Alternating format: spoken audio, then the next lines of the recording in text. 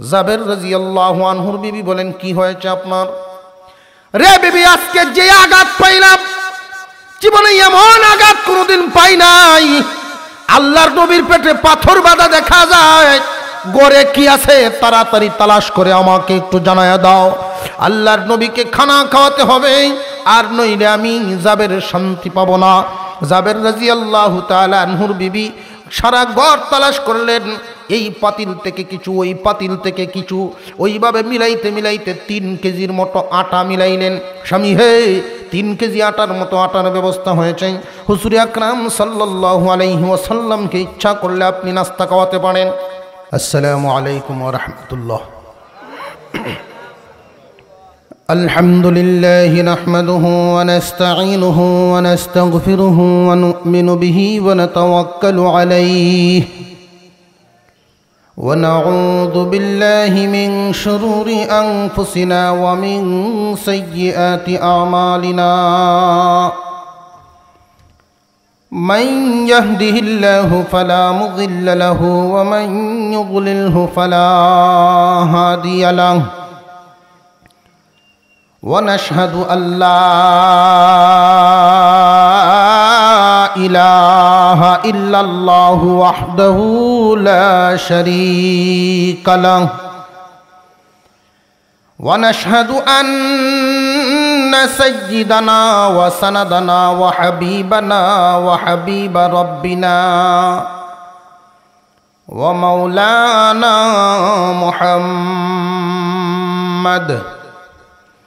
محمدا عبده ورسوله الذي أرسل إلى الناس كافة بشيرا ونذيرا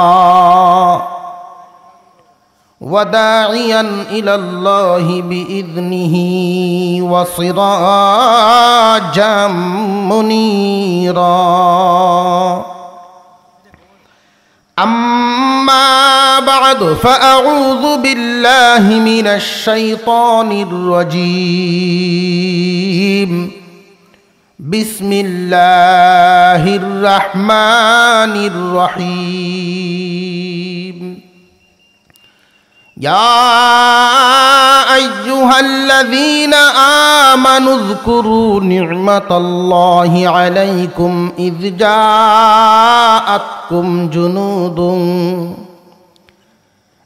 جاءتكم جنود فأرسلنا عليهم ريحا وجنودا لم تروها وكان الله بما تعملون خبيرا. صدق الله العظيم.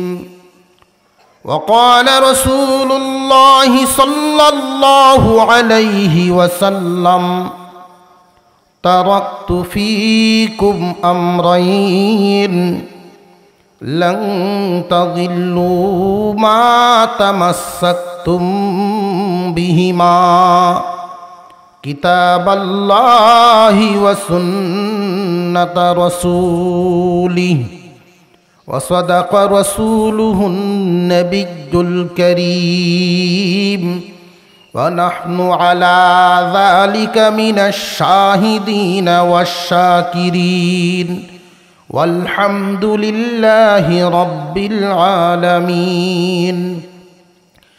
اللهم صل على محمد وعلى آل محمد كما صليت على إبراهيم وعلى آل إبراهيم إنك حميد مجيد.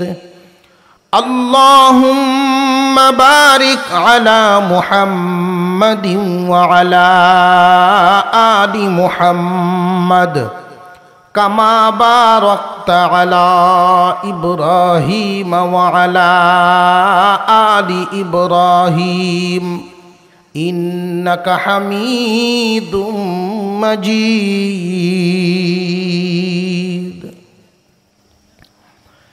পীরে কামেল ইসমাইল আলী রহমতুল্লাহি আলাইহি নুরানি হাফিজিয়া মাদ্রাসার উদ্যোগে আয়োজিত দিস্তার বন্দি উপলক্ষে ইসলামী মহাসম্মেলনের শ্রদ্ধাভাজন সভাপতি, উপস্থিত হজরত ওলামাই কেরাম, মুরব্বিয়ান আজম, এলাকার সর্বস্তরের মুসলমান ভাইয়েরা, পর্দার আড়াল থেকে আলোচনা শুনছেন দিনদার ইমানদার মুসলমান মা ও বোনেরা,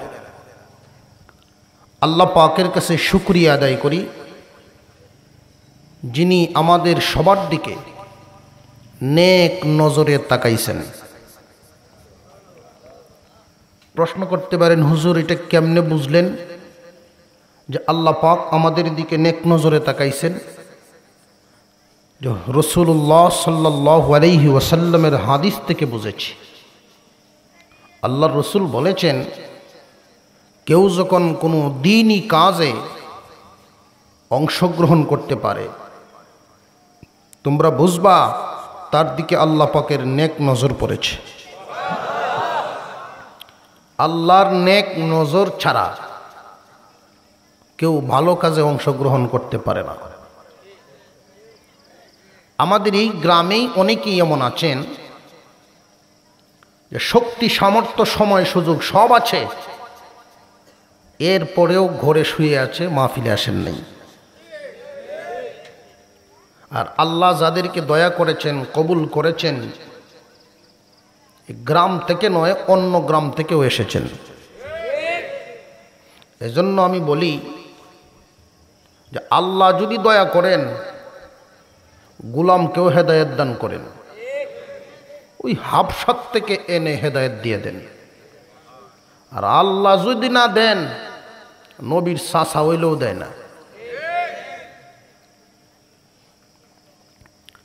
আমি আপনাদের সামনে পবিত্র কোরআনুল কারীমের একখানা আয়াত, আল্লাহ রসুলের একখানা হাদিস পাঠ করেছি। এই আয়াত এবং হাদিসকে সামনে রেখে কিছু আলোচনা করব। আল্লাহ যেন আমাদেরকে আমলের তৌফিক দান করেন। যেই আয়াত আপনাদের সামনে পাঠ করলাম, এখানে আল্লাহ পাক বলেন, হে ঈমানদারেরা, তোমরা স্মরণ করো ওই দিনের নিয়ামতের কথা, যেই দিন তোমাদেরকে কিছু সৈন্য এবং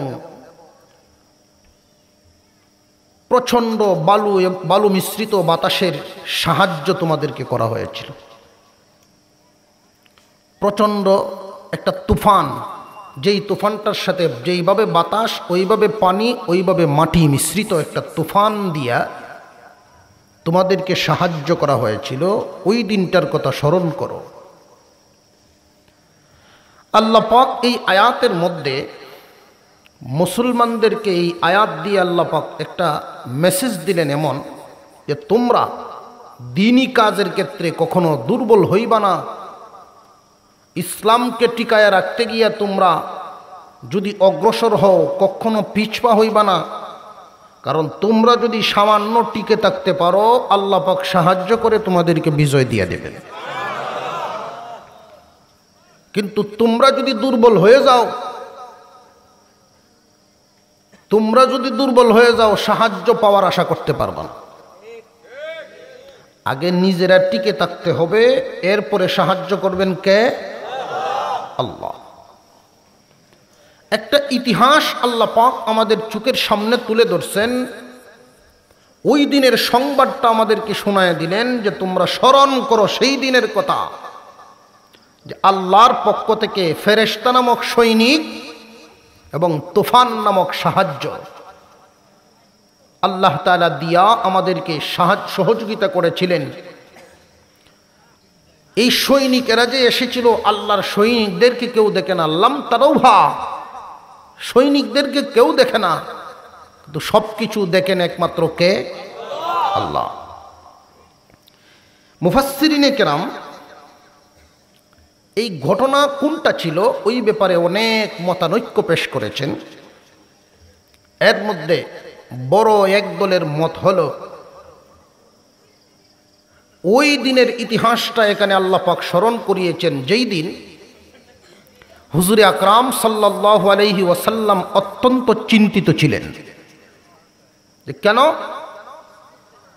যে উহুদ এবং বদর দুইটা যুদ্ধ হয়েছে মুসলমানদের। বদরের যুদ্ধ তো মুসলমানদের বিশাল বিজয়।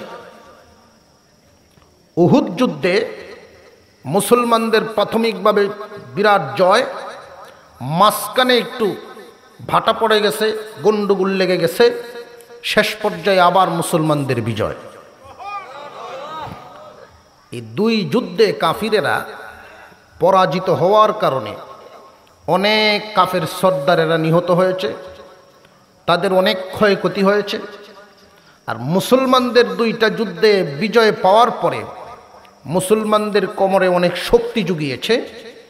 দেখবেন কোনো একটা গোষ্ঠী বা কোনো একটা ব্যক্তি ছোট্ট একটা যুদ্ধ জিহাদ করে বা ছোট্ট একটা সংগ্রাম করে যদি জয়লাভ করতে পারে, তাহলে তার দিলের ভিতরে বড় একটা শক্তির মোকাবেলা করার মতো ক্ষমতা অর্জিত হয়ে যায়। হুজুরে আকরাম সাল্লাল্লাহু আলাইহি ওয়াসাল্লামের সাথীরা দুইটা যুদ্ধে জয়লাভ করার কারণে ওনাদের মধ্যে মোটামুটি সাহস এসে গেছে। আর কাফেরদের দুই যুদ্ধে পরাজয় হওয়ার কারণে তাদের দিলের অবস্থা বিধ্বস্ত হয়ে গেছে। এতে করে তারা কেউ বসে থাকে নাই। উহুদ এবং বদরে কেউ বাবা হারাইছে, কেউ ভাই হারাইছে, কেউ চাচা হারাইছে, কেউ মামা হারাইছে, কেউ ফুফা হারাইছে।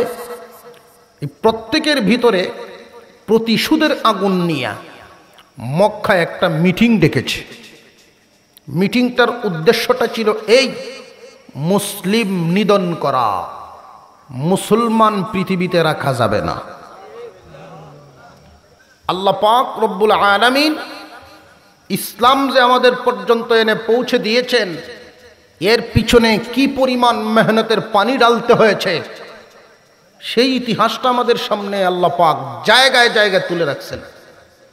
যে কিয়ামত পর্যন্ত তোমরা পিছপা হইবা না। বাতিলের মোকাবেলা করতে গিয়ে কখনো তোমাদের রক্তকে ঠান্ডা করবা না।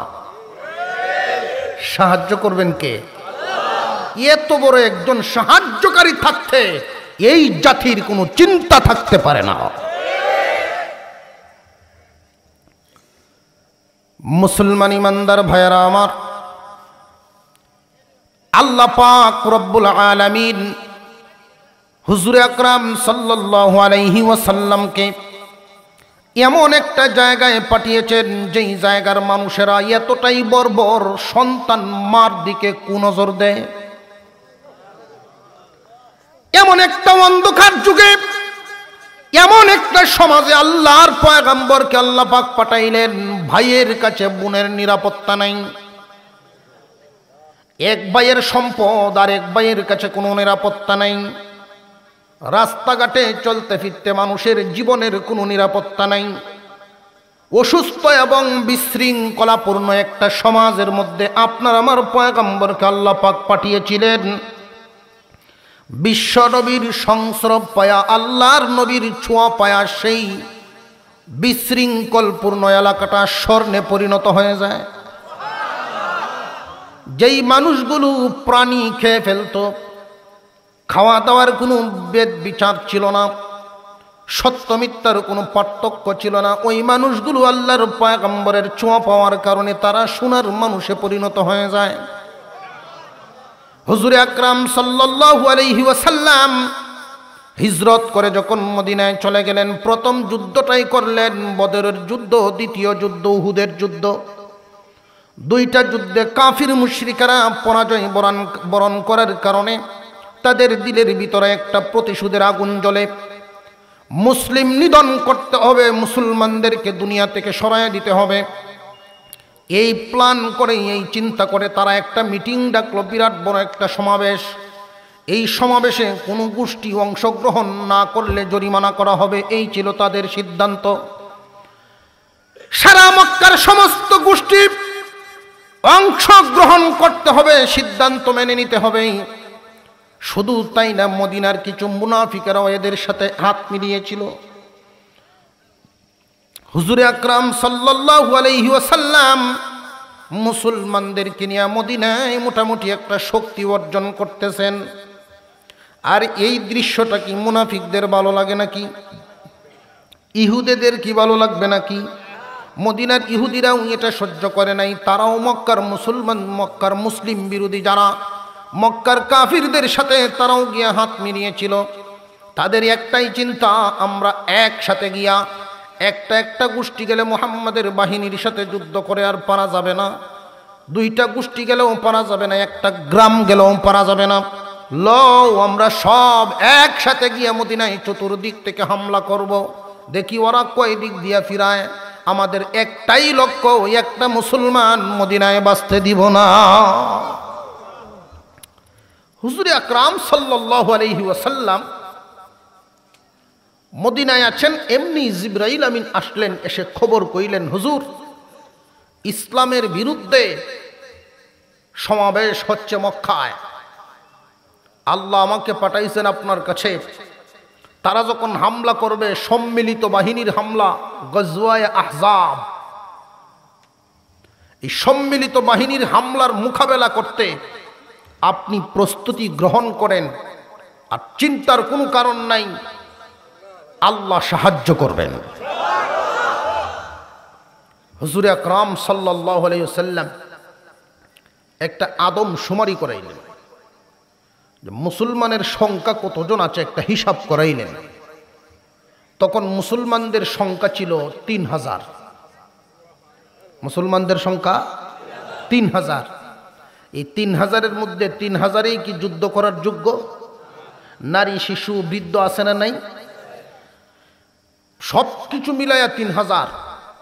আল্লাহর রাসূল চিন্তায় পড়ে গেলেন, এক তো সংখ্যায় আমরা কম, দ্বিতীয়ত অস্ত্রশস্ত্রও কম, 3 নাম্বার সময়টাও এত বড় একটা সংকটপূর্ণ সময়।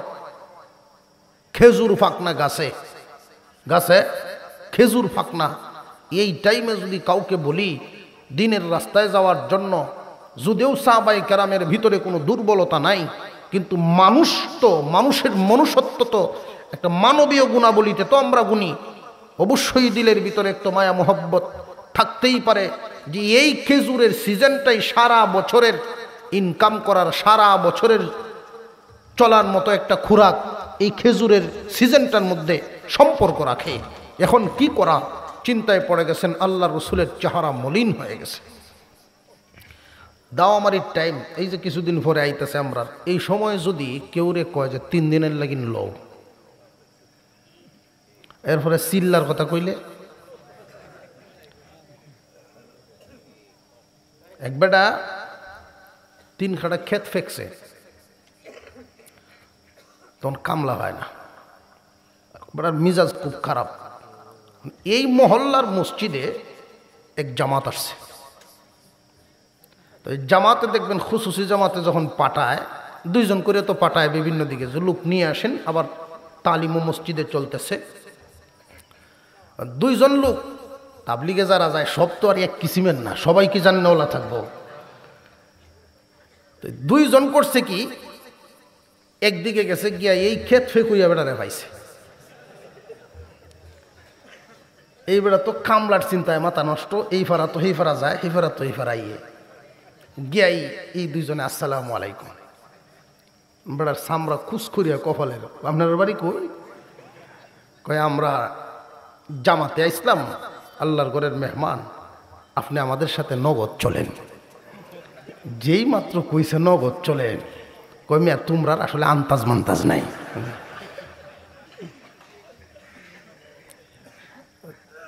যেই লোক এই কথা বলছে, মসজিদ থেকে যারা যে 2 মেহমান, তারাও এই সাইজেরই। নগদ চলেন কইতে যেহেতু সেচ্ছে, কই তাহলে আর তোমার থুয়ে যেতাম না।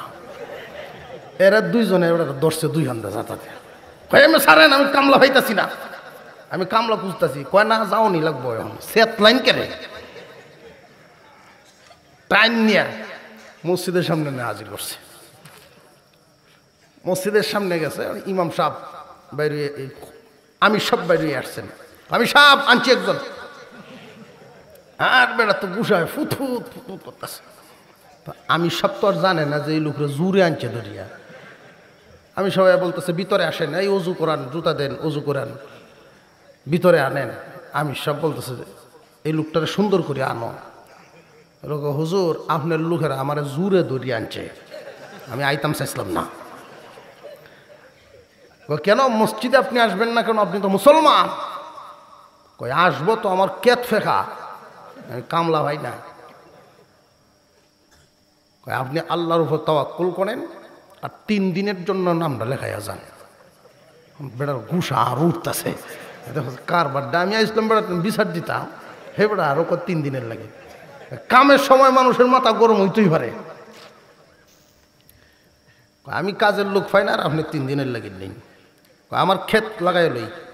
আমি সব বলতেছেন ক্ষেত যদি লাগাই লইতে যাই ভাই, যাই আমার এই আমি সব করছি কি 18 জন সাথী লইয়া ক্ষেতের আই লগে কারা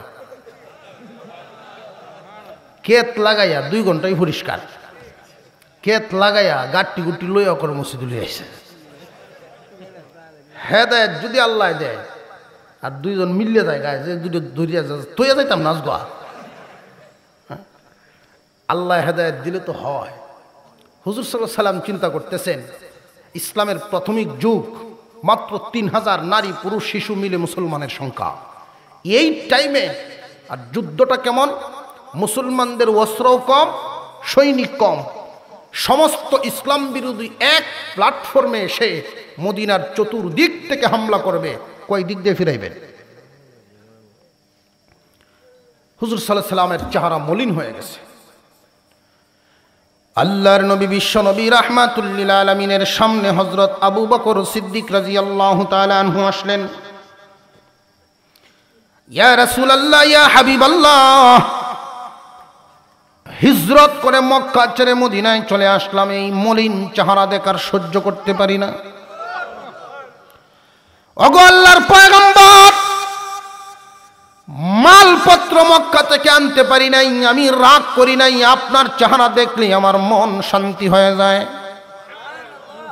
আপনার চেহারা মলিন কেন? আপনার চেহারা মলিন দেখলে আমি আবু বকর সহ্য করতে পারি না। হযরত উমর রাদিয়াল্লাহু আনহু সামনে আসেন। নবীজি, আপনি না বলেছেন আমি আসাদুল্লাহিল গালিব, আপনি বলেছেন আমি নাকি আসাদুল্লাহিল গালিব, আল্লাহর বিজয়ী বাঘ। আমি আপনার সামনে দাঁড়ায় থাকতে একটা কাফিরকে মদিনায় ঢুকতে দিব না গো নবীজি। চিন্তার কোনো কারণ নাই, একটা কাফিরকেও মদিনায় আসতে দিব না। হযরত আলী রাদিয়াল্লাহু তাআলা আনহু আসলেন। হযরত আলী এসেই কথা বলেন, আসাদুল্লাহিল গালিব, আমি হলাম আল্লাহর বিজয়ী বাঘ। হযরত উমর একদিকে দাঁড়াবেন আর আমি আলী একদিকে দাঁড়াবো, কোনো কাফির আপনার উপরে তীর মারতে দিব না। আল্লাহর নবীর চেহারা কিন্তু মালিন্য দূর হয় না। হুজুর আকরাম সাল্লাল্লাহু আলাইহি ওয়াসাল্লাম বলেন, সাহাবীরা, মুরব্বী সাহাবীদেরকে, বড় বড় সাহাবীদেরকে তোমরা ডাকো, আমার পরামর্শ করতে হবে, কারণ আমরার অস্ত্রও কম, আমরার সৈনিকও কম। তারা চিন্তা করেছে জিবরাইল এসে আমার কাছে বলে গিয়েছে চতুর্দিক থেকে হামলা করবে, এই হামলায় মোকাবেলা করতে হবে, সাহায্য করবেন আল্লাহ। কিন্তু চেষ্টা তো আমাদের করতে হবে, চেষ্টা করব আমরা, সাহায্য করবেন আল্লাহ। মিটিং এর আয়োজন করা হলো, সাহাবায়ে কেরাম আসছেন, আল্লাহর নবীর সাহাবীরা বসছেন, এক একজন এক এক ভাবে পরামর্শ দিতেছে। তো আল্লাহর নবী সবার পরামর্শ শুনতেছেন। এর মধ্যে একজন বলতেছেন, হুজুর আমি বুড়া মানুষ, আমি একটা পরামর্শ দিই, আমার কথাটা আপনি শুনবেন? আল্লাহর নবী বলেন, বুড়া মানুষের পরামর্শ নেওয়া, বুড়ার কথা শোনা, বুড়াকে ইজ্জত দেওয়া আমি নবীর সুন্নত। মুরব্বীর পরামর্শ নেওয়া রসুলের সুন্নত। আরো আস্তে কইঞ্জে, কারণ আমরার মধ্যে তো নাই এই অভ্যাস। হন মুরব্বীর আর পরামর্শ তো নিতে রাজি না। এখন দিন যত যাইতেছে তত ইজ্জত কমতেছে। এখন ময় মুরব্বীরা যদি দরবারও যায়, আপনি কেন কষ্ট করে আইসুন, বেড়ারের আরো ইজ্জত দেওয়া গাছ তুলে তুলে দিছে, আপনার বাড়ির জনকে ইজ্জত দিয়ে ফাটাই দেয় বাড়িতে। ভাই আমরাই আছি ইয়ারা তাকে হরে এমন বেশে লাগায়, দাদার নাতি গপ করে। নাতি কয় দাদা আমার বিয়া ঠিক করে এলছি। কয় এটা কি তা কস, তোর বিয়া ঠিক করে এলছস মানে? কয় হ্যাঁ অহন চলেই তা, ময় মুরব্বী লাগে না। আগামী মঙ্গলবারে আমার বিয়া। তো কোন গ্রাম কোন বংশ কিবাই কিতায় কিচ্ছু কুচখবর নাই। কয় না আর কিস্তা তখন লাগতো না। এরপরে মুরব্বীর একটা এই আবার শিলুক শোনায়, তুমি সাল দেয়। কয় যদি আমার সদাই ভালো হয় বাজারও আগুন লাগি যাব। আগামী মঙ্গলবারে যাইতাম আমরা, তবে বরযাত্রীর সাথে কোনো বুড়া মানুষ নেওয়া যেত না। এখন তো দাদার আরো গুছ উঠছে। কয় কস কিতা তুই? কয় হ্যাঁ। কয় আমি শেষমেশ মরার আগে অন্তত পক্ষে তোর বিয়াটা খাইয়া যাইতাম, মনের তো একটা আপত্তি থাকে। কয় না এটাও চলতো না। তো বাড়িয়ালা একটা বিয়া দাদা করছে কি কৌশল করিয়া নৌকার যে তক্তা ফাটা তলে গে বই রয়েছে। তবু নাতির বিয়াত গিয়া ছাড়ব। তো কিছুক্ষণ যাওয়ার পরে নৌকা যখন ছাড়ছে নিচে দিয়ে পানি উঠতেছে, তো ঠান্ডা লাগে, বুড়ার কাশ উঠতেছে। যেই কাশি মারছে কই আওয়াজ তো ভেজাল শোনা যায়, খুঁজে বাইর করে আলছে যে বুড়া আয় উঠছে, কি সভ্য নষ্টা করছে। এখন নৌকা আবার গুড়া হইলে আবার কোন ফেস লাগে হেন গেলে কথা মতো যাইতে হইব, ঘুরায় দেয় গায়। তো একদলে বলতেছে না শুভ কাজে যাইতেছি, লক্ষণ ভালো হইতো না, অমুক তমুক যে যেমনি হারে কইতেছে, ঘুরায় যাওয়া যেত না। তো এই বুড়া কেউ কইতেছে যে ফালাইয়া দেবা নিত। যেই কইছে যে ফালাইয়া দে ফানিত, এমনে বুড়া উঠে কইতেছে ভাই আমার ফালাইস না, আমি বিয়ার যাইতাম না, আমি নৌকা দিতাম, আমি কথা দিলাম আমি যাইতাম না। কয়টা আচ্ছা যাও, যদি এরকম ওয়াদা দেও তাহলে নিতাম পারি। তো নৌকাত বয়া তো এ বুড়ারে মালপত্র হারাদারিত লাগাইয়া এরা গেছে বিয়াত। বিয়ে শাদীর কাজ আনুষ্ঠানিকতা সব শেষ, এখন খানার ভালা শুরু হয়েছে। বাট টাত সব সামনে এনে দিছে। তো বিয়ে শাদীর মধ্যে আগে কিছু কেলমাস কারাম চলতো না। তো কন্যা পক্ষের যুবকরা আয়া এই ছেলে পক্ষর বর পক্ষের যুবকদের প্রত্যেকের হাতে চটি বেঁধে দিছে। কনির মধ্যে চটি বাঁধছে, কনির উফরে আর নিচে যদি চটি বাঁধে এই হাত বেহানি যাইব, সবার হাত বেঁধে দিছে। এখন বাত লয় আর এই বাই যায় মুহতন্তরে না, এমন বিপদে পড়ছে। একটা করছে কি উঠে নৌকা দৌড় দিছে, দাদার দ্বারা যাই কোনো বুদ্ধি পাওয়া যায় কিনা। গেছে দেখো দাদা এই দেখো এই অবস্থা। কই ও সবারই বলে হন বাদ তো আমরা মুখ আনতাম পারি না। কোনো অসুবিধা নাই, বেকিয়া মুখ সেনে আইয়ে না, সুজা বাজায় না, সুজা বাজায়। কয়তে তুই দিবে শুকুরালি দে হে দিব তোরে, এবার খেয়া লাগে শুরু হয়েছে। বুড়ার বুদ্ধির দরকার আছে না নাই? আরো জোরে কন। হুজুরে আকরাম সাল্লাল্লাহু আলাইহি ওয়াসাল্লাম বলেন, মুরব্বির পরামর্শ গ্রহণ করা এটা আমি রাসূলের সুন্নত। আমার উম্মতের মধ্যে কেউ যদি, সুতরাং মদিনা যে শহরটা যারা হজে গেছেন বা সফরে গেছেন তারা দেখছেন মদিনার চতুর্পাশে একটা চতুর্দিকে তাকাইলে একটা পাহাড় দেখা যায়। এই পাহাড়ে ঘেরা মদিনা শহর। একটা সাইড খোলা আছে, ওই সাইডে দিয়ে এই মদিনার ভিতরে ঢুকতে হবে। এরপরে জায়গার অভাব নাই, কিন্তু একদিক দিয়ে ঢুকতে হয়। সালমান ফারসি রাদিয়াল্লাহু তাআলা আনহু বলেন, হুজুর আমরা মদিনা শহর থেকে 2-3 মাইল দূরে চলে যাব। ওইখানে গিয়া যদি একটা খাল খনন করে ফেলি, প্রয়োজনীয় রাস্তাটুকু রাখলাম আর বাকিটা খাল বানায় ফেলবো। এমন একটা খাল বানানোর হুকুম দিন যেই খালটা ওরা টপকাইতেও পারবে না, ভিতরে পড়লে উঠতেও পারবে না। আরো জোরে কোন আল্লাহু আকবার। হুজুর আকরাম সাল্লাল্লাহু আলাইহি ওয়াসাল্লাম সালমান ফার্সির এই বুদ্ধিটা গ্রহণ করলেন। মুরব্বী, তোমার বুদ্ধিটা বড় ভালো লাগলো, গ্রহণ করে নিলাম। আল্লাহর নবী বলেন, আজকের এই অভাবের দিনে জিদ্দে জিহাদের মধ্যে অংশগ্রহণ করতে কে কে রাজি আছো? তোমরা হাত উঠাও। আল্লাহর নবীর এই কথায় ছোট শিশু বুড়া বৃদ্ধা একজনও বাকি নাই। সব সাহাবীরা দাঁড়ায় গেছেন, একজনও মদিনায় থাকবেন না, সব জিহাদের ময়দানে চলে যাবেন। হুজুর আকরাম সাল্লাল্লাহু আলাইহি ওয়াসাল্লাম ঘোষণা দিলেন, সবাইকে যেতে হবে না, সবার ঈমান পরীক্ষা করা হলো। আল্লাহর নবী ডাক দিয়া বলেন, সাহাবীরা 3000-এর মধ্যে 2000 থাকবা মদিনায়, 1000 আমার সাথে চলো। নবীজির সাথে 1000 নিলেন আর 2000 মদিনায় রেখে গেলেন। আল্লাহর নবী বিশ্ব নবী বলেন, যারা মদিনায় আছো তোমরা শুনে রাখো, যারা জিহাদের ময়দানে চলে যাচ্ছেন তাদের যেই পাকনা খেজুরগুলো আছে, তাদের যেই বাড়িঘর আছে, এগুলো তোমরা দেখবা। তাদের কাজগুলো যদি মদিনায় থেকে তোমরা করে দিতে পারো, তাহলে তোমরা জিহাদে অংশগ্রহণ করার সব পায়া যাইবা। এই জন্য উলামায়ে কেরাম বলে থাকেন, খুব ভালো করে জানবেন, খায়রুকুম মান তাআল্লামাল কুরআন ওয়া আল্লামা।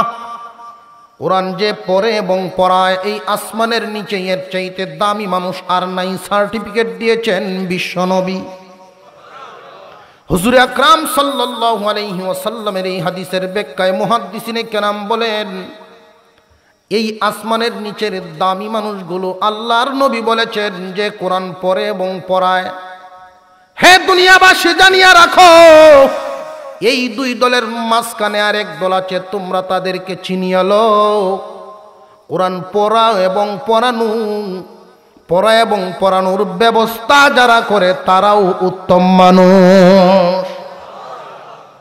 হুজুর আকরাম সাল্লাল্লাহু আলাইহি ওয়াসাল্লাম বলেন, যারা মদিনায় থাকবা 2000, তোমরা ওই 1000 মানুষের কাজগুলো করিয়া দিবা, তাহলে অংশগ্রহণ করার সমান সওয়াব তোমরা পায়া যাইবা।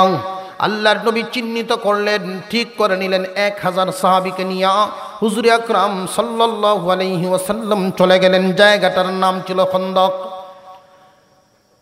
খন্দকের ময়দানে চলে গেলেন। ইতিহাসের মধ্যে এই যুদ্ধটার নাম খন্দকের যুদ্ধ বলে পরিচিত।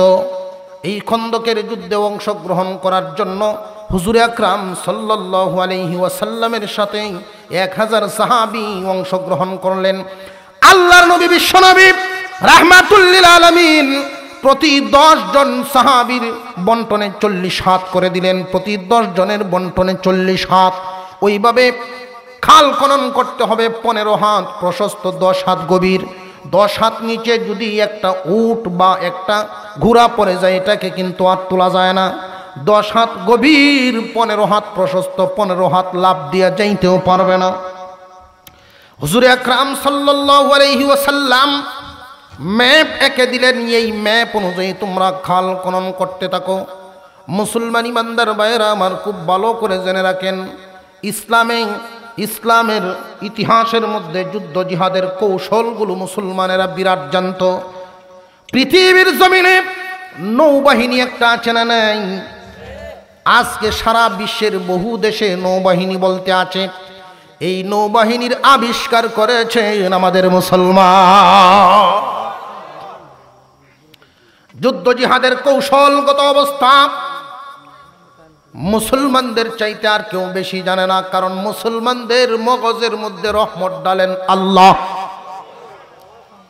হুজুর আকরাম সাল্লাল্লাহু আলাইহি ওয়াসাল্লাম 1000 সাহাবীর মধ্যে বন্টন করে দিলেন। মাটি কাটার কাজ শুরু হয়ে গেল। মাটি কাটার কাজ কি অন্যান্য কাজের মতো না, আরো অনেক কষ্টের। সময়টা ছিল অভাবের সময় মাটি কাটার কাজ শুরু হয়ে গেল। অভাবের সময় মাটি কাটার কাজ। কোন সাহাবীর অবস্থা হলো, একটা খেজুর কানু অর্ধেক বেলা পর্যন্ত মাটি কাটার কাজ করেন। কোন সাহাবী 1 গ্লাস পানি খায় অর্ধেক দিন কাজ করেন। আল্লাহর নবীর সাহাবীরা 3 দিন চলে গেল মাটি কাটার কাজ করেন। কোন সাহাবী আর সোজা হয়ে দাঁড়াতে পারেন না।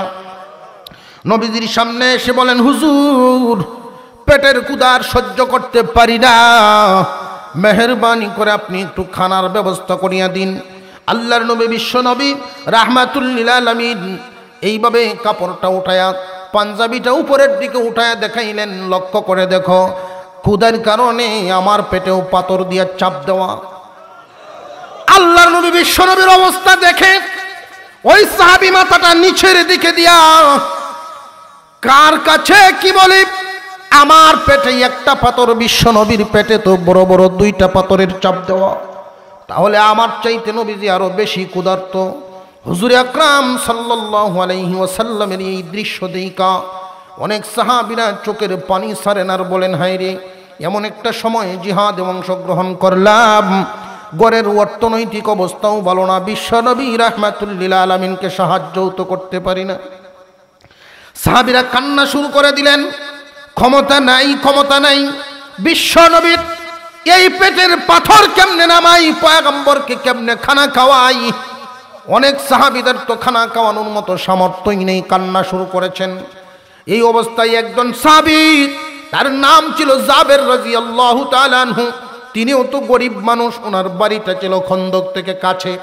উনি রাসূলের সামনে এসে বলেন, হুজুর অনুমতি দিন, অনুমতি দিন, আমাকে একটু বাড়িতে যাইতে হবে, বিবির সাথে কথা বলতে হবে। আল্লাহর নবী অনুমতি দিলেন। ওই জাবের দৌড়াইতেছেন, ছোট বাচ্চার মতো দৌড়াইতেছেন। ছোট বাচ্চা যেইভাবে দৌড়ায়, ছোট বাচ্চাটা দৌড়াইবার সময় কিন্তু তার ওয়াইটের কোনো চিন্তা থাকে না। এই ছোট বাচ্চার মতো জাবের রাদিয়াল্লাহু তাআলা আনহু দৌড়াইয়া বাড়ির সামনে গিয়া বলেন, বিবি। জাবের রাদিয়াল্লাহু আনহুর বিবি বলেন, কি হয়েছে আপনার? রে বিবি, আজকে যে আঘাত পাইলাম, জীবনে এমন আঘাত কোনোদিন পাই নাই।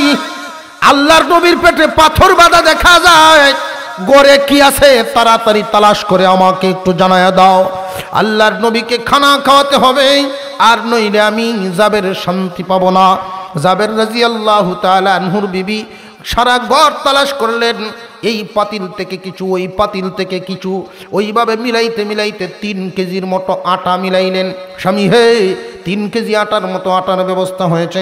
হুজুর আকরাম সাল্লাল্লাহু আলাইহি ওয়াসাল্লামকে ইচ্ছা করলে আপনি নাস্তা খাওয়াতে পারেন।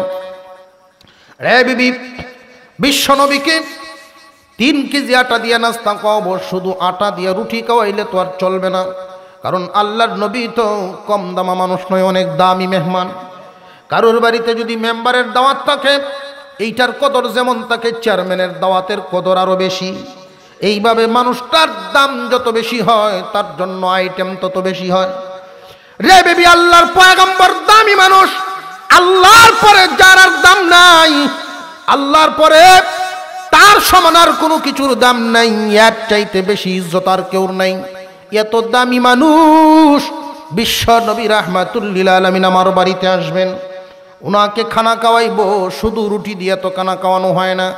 জাবেরের বিবি বলেন, স্বামী যদি অনুমতি দেন, তাহলে আপনার এই সহযোগিতার সাথে আমিও শরীক থাকতে চাই, আপনার এই দানের সাথে আমিও শরীক থাকতে চাই।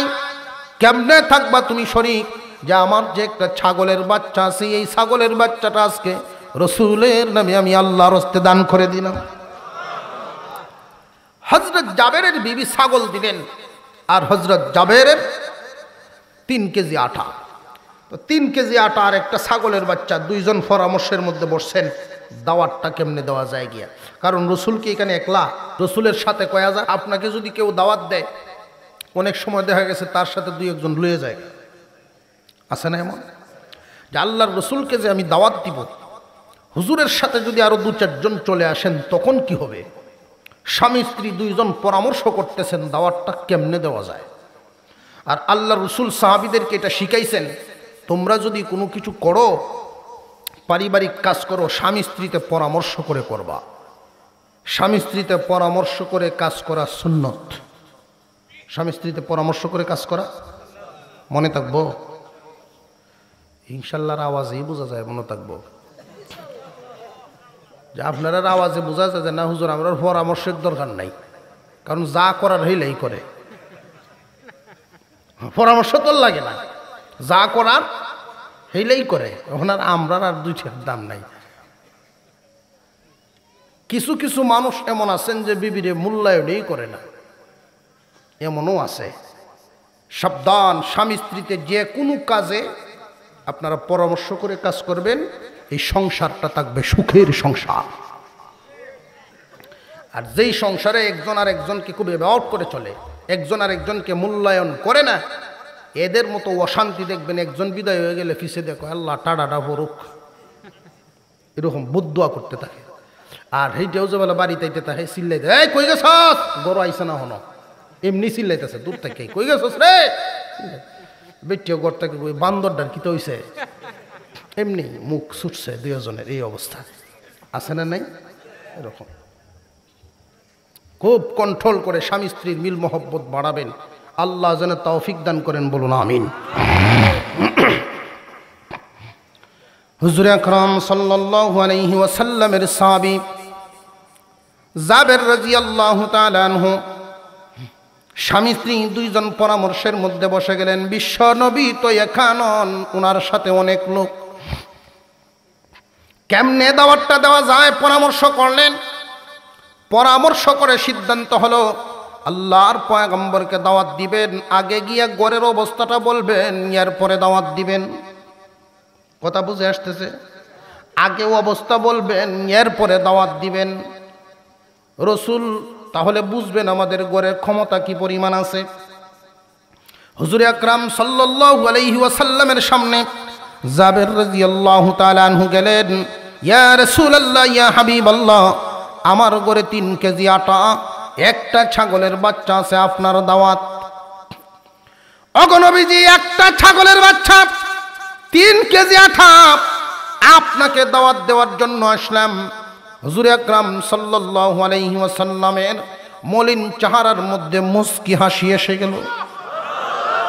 হযরত জাবের রাদিয়াল্লাহু তাআলা আনহু বলেন, জীবনে আমি কত খুশি হইলাম, কিন্তু যেই দিন আল্লাহর পয়গম্বরকে এই অভাবের সময় আমি খুশি করতে পারলাম, জীবনে ইয়ার চাইতে কোনোদিন আমি সুখ পাই না। এর চাইতে বেশি সুখ আমি পাই নাই। হুজুর আকরাম সাল্লাল্লাহু আলাইহি ওয়াসাল্লামকে আমি খুশি করতে পারলাম। আল্লাহর পয়গম্বর বলেন, জাবের, যাও তুমি বাড়িতে চলে যাও, তোমার বিবিকে নিয়ে গিয়া খানা পাকাইতে থাকো, নাস্তা তৈরি করো, আর আমি আসতেছি, তুমি যাও নাস্তার ব্যবস্থা করো। হযরত জাবের বাড়িতে চলে গেলেন। স্বামী স্ত্রী দুইজনে মিলে নাস্তার ব্যবস্থা করতেছেন। আর ওই দিক দিয়ে আল্লাহর পয়গম্বর উঁচা একটা টিলার মধ্যে দাঁড়াইলেন।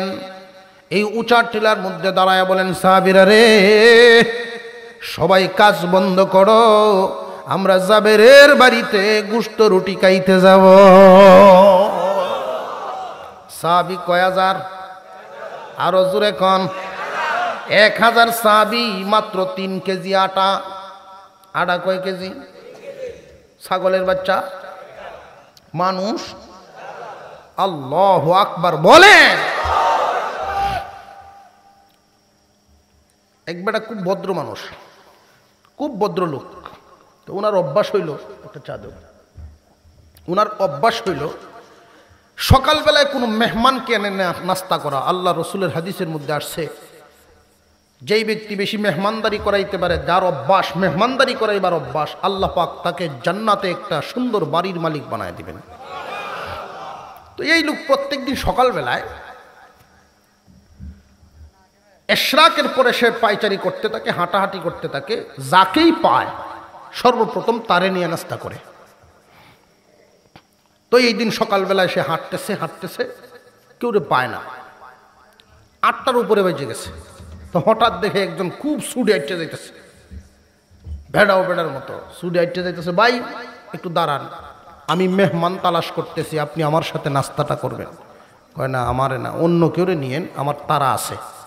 কয় না, আপনারই যাইতে জোরে ধরিয়া বাড়িত নিছে টাইনিয়া। তো বাংলা গরনে বসাইছে, বসায় উনি গেছেন গিয়া দুইজনে 5টা 5টা করে 10টা রুটি আনছে, আইনে থইছে ওনার সামনে। থইয়া উনি গেছে ফানিয়ার ডাইল আনতে। ফানিয়ার ডাইল আইনে দেখে রুটি খাই হচ্ছে ব্যক্তি। ফানিয়ার ডাইল আইনে দেখে রুটি নাই। কি ব্যাপার, কই গেল? আমি খাইছি। অসুবিধা নাই, চিন্তার কোনো কারণ নাই, ডাইল তাক, আমি আরও 10টা রুটি আনতেছি গিয়ে। উনি আরও 10 রুটি আইনে দেখে ডাইল নাই।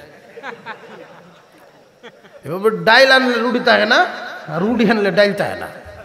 সাইড গুড়ান দিছে, রুটি কয়টা গেল? এই 40টা রুটি গেল, রুটি আর ডাইলে একখানো হইল না, মালিক বইতেও হলো না। গরো গেছে তো বিবি সাহেব বলতেছেন, কি গো আমরা ঘরের সবার জন্য যেই পরিমাণ রুটি বানাইছি সব তো নিলাম, মেহমান আজকে কয়জন? আর কইও না, একজনই, আমি চিনতাম পারছি না, এরকম বেডও হামান। তাহলে কি মাপ চাও, যাও। উনি গেছে গিয়ে কয়, ভাই আমার গরু আর নাই, আমার মাফ করে কয়, আমি আগেই না হচ্ছিলাম বেটা, আমার আনতা বেটা আরো গুসা হইতেছে। যাক, আমি তো আপনার চিন্তা পারছি না, আপনার বাড়ি কই? কত বাড়ি জানিয়ে লাভ নাই, আমি যাইতেছি অমুক কানো, একজন ভালো কবিরাজ আছে, রুচিটা বাড়ানি লাগবো। সভ্য নষ্টা করছে। এই জাতের খাওয়াইয়াও যদি কয় যে আরো রুচি বাড়াইতো,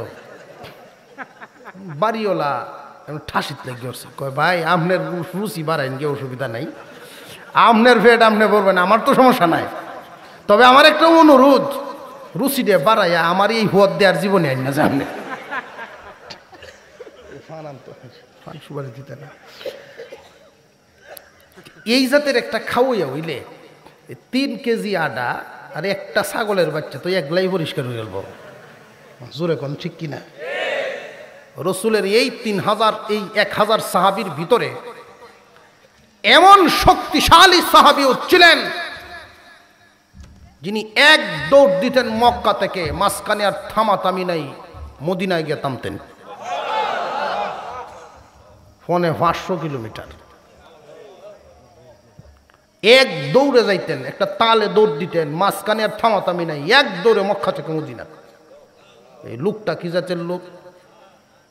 গুড়ার উপর দিয়ে মাথা দেখা যাইত, বিশাল দেহের অধিকারী। এই সাহাবী 1000-এর ভিতরে আছেন।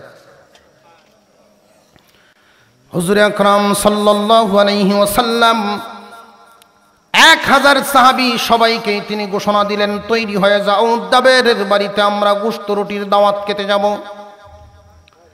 আল্লাহর পয়গম্বর সামনে সামনে যান, 1000 সাহাবী পিছনে পিছনে যান। মরুভূমির ধুলাবালি উপরের দিকে আসতেছে, আকাশ সাদা হয়ে যায়। জাবের রাদিয়াল্লাহু আনহু এই দৃশ্য দেখে একবার ঘরে যান, একবার বাইরে যান, একটু পেরেশানি ভাব চলে আসলো। জাবেরের বিবি বলেন, স্বামী হ্যাঁ, আপনার মধ্যে পেরেশানির ছাপ দেখা যায়, কারণটা কি? জাবের রাদিয়াল্লাহু তাআলা আনহু বলেন, বিবি তাকায় দেখো, তোমার অবস্থা এমন হতে পারে। লক্ষ্য করে দেখো, যেই মাত্র জাবেরের বিবি ও দৃশ্যটা দেখলেন, জাবের রাদিয়াল্লাহু আনহুর বিবি বলেন, স্বামী আমরা যে 2 জন পরামর্শ করেছিলাম এই অনুযায়ী কি আপনি দাওয়াত দেন নাই? জি, যেইভাবে পরামর্শ হয়েছিল ওইভাবেই দাওয়াত দিয়েছি। আগে বলেছি আমাদের ঘরে 3 কেজি আটা, একটা ছাগলের বাচ্চা। এরপরে আল্লাহর পয়গম্বরকে দাওয়াত দিয়েছি। রসুল 1000 সাহাবী নিয়ে চলে আসতেছেন। জাবেরের বিবি বলেন, স্বামী তিনি যে সত্য নবী, এতে কোনো সন্দেহ আছে নাকি আপনার? না গো বিবি, আমার কোনো সন্দেহ নাই। জাবেরের বিবি বলেন, তাহলে চিন্তার কারণটা কি? বলেন আপনি পেরেশান কেন? হ্যাঁ স্বামী, উনি যদি সত্য নবী হয়ে থাকেন আর যদি জানেন আমার ঘরে 3 কেজি আটা, একটা ছাগলের বাচ্চা, এরপরেও যদি 1000 আনেন, আমার তো মনে হয় 1000 নয়, সারা মদিনার মানুষ আসলেও আমরার চিন্তার কোনো কারণ না। হুজুর আকরাম সাল্লাল্লাহু আলাইহি ওয়াসাল্লাম জাবেরের বাড়ির সামনে এসে বলেন, জাবের খানা পাকাইছো? জি হুজুর, খানা পাকাইছি। পাতিলগুলো সামনে আনো, ডাকনা সরায়ও না, আমার সামনে এনে হাজির করো। হুজুর আকরাম সাল্লাল্লাহু আলাইহি ওয়াসাল্লাম বরকতের ফু দিয়া দিলেন, হুকুম দিলেন, 3টা করে রুটি দাও, এই পরিমাণ গোশত দাও। আরো জোরে বলেন সুবহানাল্লাহ। 1000 সাহাবী মেহমান, 3টা করে রুটি দাও, এই পরিমাণ গোশত দাও। আরো কয়েকজন জাবেরের সাথে বন্টনের মধ্যে লেগে গেলেন। এই বন্টনের কাজ শেষ করে সবাই খানা খায় চলে গেলেন। জাবের মাঝে মাঝে জাবের রাদিয়াল্লাহু তাআলা আনহু কোন সাহাবীর সামনে গিয়া বলেন, ভাই আরেকটা রুটি দিবনি? কয় না, আর লাগবে না। রে জাবের, জীবনে কত খানা খাইলাম, এত মজার খানা তো আর আমি কোনোদিন খাই নাই, এত মজার খানা কোনোদিন খাই নাই। রে জাবের, আল্লাহর নবী বলেন, জাবের এত বড় একটা অনুষ্ঠান তোমার বাড়িতে করলা, তোমার গোষ্ঠীর লোকদের কেউ দাওয়াত দিয়ে দাও। গোষ্ঠীর লোকদের কেউ বলা হলো অভাবের দিন, দাদাকে বললে নাতি 3 জন সাথে আইয়ে। সারা গোষ্ঠীর লোকেরা আসলো, ইয়ার পরেও কম পড়ে না, সবাই খানা খেয়ে গেল। হুজুর আকরাম সাল্লাল্লাহু আলাইহি ওয়াসাল্লাম বলেন, রে জাবের, আরো মানুষকে ডাকলে, রাস্তায় গিয়ে দেখো কেউ না খাওয়া মানুষ থাকলে, কারণ অভাবের সময় মানুষের পেটে ক্ষুধা থাকে। যত মানুষকে ইচ্ছা খানা খাওয়াইতে থাকো, কারণ তোমার বাড়িতে আল্লাহর বরকত শুরু হয়ে গেছে। খানা খাওয়ানো শুরু হয়ে গেল, সবাইকেই খানা খাওয়ায় শেষ। বিশ্ব নবী বলেন, এবার তুমি আমারে খানা খাওয়াও, তুমিও খাও, তোমার বিবিরেও নিয়ে খাওয়াও। সবার খানা শেষ। জাবের হুজুরের সামনে এসে হাজির হলেন। আল্লাহর নবী বলেন, জাবের এবার ডাকনাটা সরাও। ডাকনা সরায় দেখেন অর্ধেক খানা রয়ে গেছে। আল্লাহ যার হয়ে যান, পৃথিবীর সব তার হয়ে যায়। হুজুর আকরাম সাল্লাল্লাহু আলাইহি ওয়াসাল্লাম জাবের রাদিয়াল্লাহু তাআলা আনহুকে বলেন, জাবের এই ছাগলেই কি তোমার ঘরের সম্পত্তি ছিল, আর কোনো সম্পদ নাই? না হুজুর, আমার ঘরে আর কোনো সম্পদ নাই, এটাও আমার ছিল না, এটাই আমার বিবির ছিল, এটা দিয়া দিছেন আল্লাহর রাস্তায়। হুজুর বলেন, জাবের সাহাবীরা যে খায়া গেল, ওই কাঁটাগুলো, যেই কাঁটাগুলো দস্তরখানের কোনায় আছে, এই কাঁটাগুলো আমার সামনে এনে রাখো। হুজুর আকরাম সাল্লাল্লাহু আলাইহি ওয়াসাল্লাম এই কাঁটার স্তূপের উপরে হাতটা রাখলেন। জাবের বর্ণনা করেন, কি পড়েছেন তা শুনি নাই, তবে ঠোঁট নড়েছে আমি দেখেছি। আল্লাহর নবী বলেন, রে জাবের, আল্লাহ রাব্বুল আলামিন তোমার উপরে সন্তুষ্ট হয়ে গেছেন, বরকত নাজিল হয়ে গেছে, তোমার ত্যাগ, তোমার কুরবানি আল্লাহর কাছে কবুল হয়ে গেছে। আল্লাহর নবী বিশ্ব নবী দোয়া পড়া শুরু করে দিলেন। এমনি জাবের বলেন, কি পড়েছেন তা শুনি নাই, ঠোঁট নড়েছে আমি দেখেছি। কিছুক্ষণের ভিতরেই একটা হার আর একটা হারের সাথে জোড়া লাগা শুরু করে দিল। কিছুক্ষণের মধ্যেই পুরা ছাগলটা জমিনে দাঁড়ায়া যায়। আদম আলাইহিস সালাম থেকে নিয়ে ঈসা আলাইহিস সালাম পর্যন্ত যত নবীকে আল্লাহ পাক যেই পরিমাণ মর্যাদা দিয়েছেন, একা আমাদের নবীকে এর চাইতে বেশি দিয়েছেন। কোন পয়গম্বর, যেমন ঈসা আলাইহিস সালাম, মাটি দিয়া পাখি বানায়া ফু দিলে এটা জিন্দা হয়ে উড়াল মারত।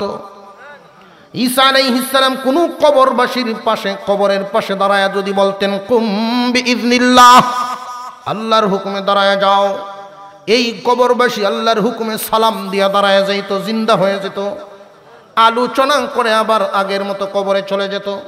তাহলে আপনার আমার নবীকে এই পরিমাণ মর্যাদা দেওয়া, এটা কি বড় না? এটা কি বড় নাকি? এর চাইতে আরো বেশি মর্যাদা আল্লাহর পয়গম্বরকে আল্লাহ পাক দিয়েছেন। যেই চাঁদকে দুখণ্ডিত করতে পারেন, মহান মাওলাই করিম এই পরিমাণ মর্যাদা আমাদের নবীকে দান করেছেন। সমস্ত নবীকে যেই পরিমাণ দেন নাই, আমাদের নবী একা পয়গম্বরের চাইতে বেশি পাইছে। সব সাহাবীরা আবার কাজে চলে গেলেন। খাল খনন করা শুরু হইল। কাল খনন করা শুরু, খাল কাটার কাজ শেষ। একটু সংক্ষিপ্ত করে ফেলি, অনেক রাত হয়ে গেছে, আপনাদের কষ্ট হইতেছে। জাবের রাদিয়াল্লাহু তাআলা আনহু মেহমানদারি করে দিলেন, খাল খনন করার কাজ শেষ। এমনি শত্রুপক্ষ জাম দিছে, 10,000 সৈন্য। কয় হাজার? 10,000 সৈন্য আসছে, সশস্ত্র বাহিনী। এরপরে এই সশস্ত্র বাহিনী এসে তারা আবার ডুল বাজনা সাথে লই আইছে, নর্তুকি লই আইছে, আরাম আয়েশ করার জন্য মদ অভাব নাই, সব কিছু লই আইছে। আয়াত যেই মাত্র মদিনায় ঢুকবো দেখে খাল, এখন কি করত? ব্রেক, ছোট ছোট রাস্তা রাখা আছে মদিনার থেকে বাহিরে আসা যাওয়া করার। এই রাস্তা দিয়ে যেই মাত্র যাইতো চায় দেখে এক রাস্তার মধ্যে দাঁড়াইছে হযরত ওমর, আরেক রাস্তার আমির হযরত আলী। এখন আর সামনের দিকে যাইতে পারবো? আরো জোরে কর। তখন তারা সিদ্ধান্ত নিল যে আর মদিনার দুহার চিন্তা করে লাভ নেই, তাবু গাড়ো।